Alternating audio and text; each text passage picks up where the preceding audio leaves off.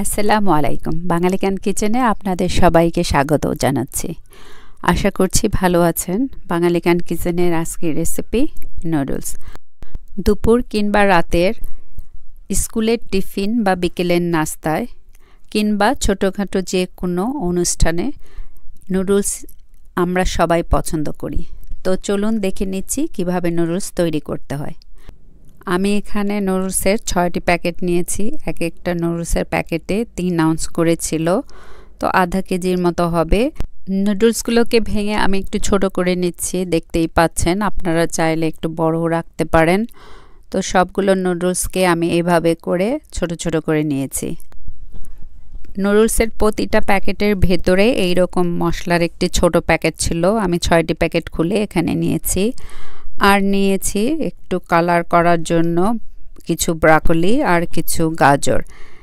Broccoli আছে 3 কাপের মতো, গাজর আছে 1 কাপের মতো। আর নিয়েছি এখানে 6টি কাঁচামরিচ কুচি। নিয়েছি এখানে 1 কাপ পেঁয়াজ একটু লম্বা মোটা করে কেটে নিয়েছি। আর নিয়েছি এখানে 3টি রসুনের কোয়া কুচি করে নিয়েছি। আর নিয়েছি 6টি ডিম, এর মধ্যে একটু লবণ দিয়ে ভালো করে ফেটিয়ে নিতে হবে। দেখতেই পাচ্ছেন আমি সুন্দর করে ফেটে নিচ্ছি। এখন আমি চুলাতে একটি হাঁড়ির মধ্যে পানি দিয়েছি। পানির মধ্যে সবগুলো নুডলস দিয়ে দিচ্ছি। যেহেতু নুডলসগুলো খুব সিদ্ধ করার প্রয়োজন নেই, 2 মিনিটসে এটা হয়ে যাবে। নুডলস রান্না করার সময় সবসময় খেয়াল রাখবেন নুডলসটা যেন খুব বেশি নরম হয়ে না যায়। তো এখানে নুডলসটা হয়ে গিয়েছে। আমি এখন এটাকে ড্রেন করার জন্য একটি ঝাঁঝরিতে ঢেলে দিচ্ছি। ঢেলে দেওয়ার পর এটাকে ঠান্ডা পানি দিয়ে খুব ভালোভাবে ধুয়ে নিতে হবে, কারণ এটা কন্টিনিউ কুক হতে থাকবে। আপনারা ঠান্ডা পানি দিয়ে ধুয়ে নিলে এই কুক হওয়াটা স্টপ হয়ে যাবে। তাছাড়া ঠান্ডা পানি দিয়ে ধুয়ে নিলে নুডলসটা ঝরঝরেও থাকবে। এজন্য আমি নুডলসটাকে ঘুরিয়ে ঘুরিয়ে সব জায়গা দিয়ে সমানভাবে ধুয়ে নিচ্ছি। কলটা বন্ধ করে দিয়েছি। এই ফাঁকে আমি ফ্রাইং প্যানে 2 টেবিল চামচ তেল দিয়ে রসুনের কুচিটা দিয়ে দিলাম। রসুনের কুচিটা দিয়ে একটু নেড়ে নেব, হালকা বাদামি রং করব। হালকা বাদামি রং হয়ে গিয়েছে। এখন আমি সেই কেটে রাখা ব্রকলিগুলো আমি এর মধ্যে ঢেলে দিচ্ছি। এখন এই ব্রকলির মধ্যে 1/4 চা চামচ লবণ দিয়ে একটু মিশিয়ে নেব। আর মেশানো হয়ে যাওয়ার পর আমি সেই কেটে রাখা গাজর কুচিগুলোও এর মধ্যে দিয়ে দিচ্ছি।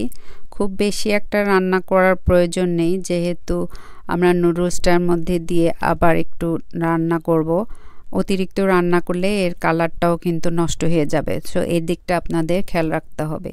হয়ে গিয়েছে। এখন আমি সেই ফ্রাইং প্যান থেকে একটা প্লেটে এটাকে ঢেলে দিচ্ছি। সেই একই ফ্রাইং প্যানের মধ্যে আমি 1/4 কাপ তেল দিয়ে দিলাম। তেলটা গরম হওয়ার পর ফেটানো ডিমটা দিয়ে দিচ্ছি। ডিমটাকে নেড়ে এখন ভেঙে নিতে হবে। একটু বড় বড় আমি পিস রাখবো। আর সাইডে যে লেগে গিয়েছে এটা এরকম খুন্তি দিয়ে ছাড়িয়ে দিতে হবে, তাহলে এটা পুড়ে উঠবে। ডিমটা জমাট বেঁধে গিয়েছে। এখন আমি এর মধ্যে সেই কেটে রাখা মরিচ কুচিগুলো দিয়ে দিলাম। আর সাথে দিয়ে দিচ্ছি সেই যে পেঁয়াজ কুচিগুলোও।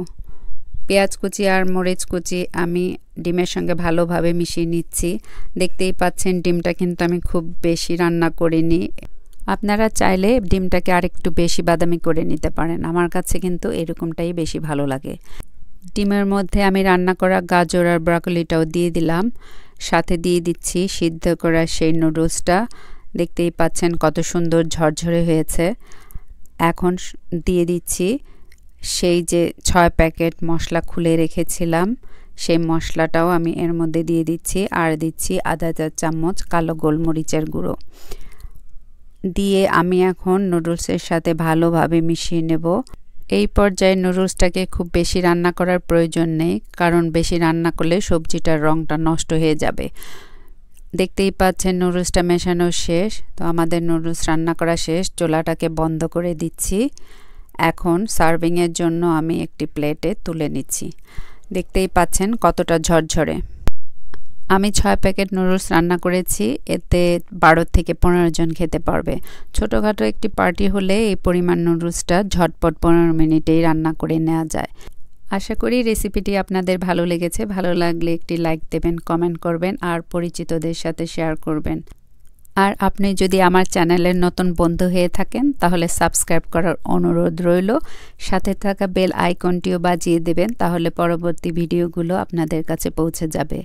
আমি নিশু, ইনশাল্লাহ ফিরে আসব নতুন কোনো রেসিপি নিয়ে।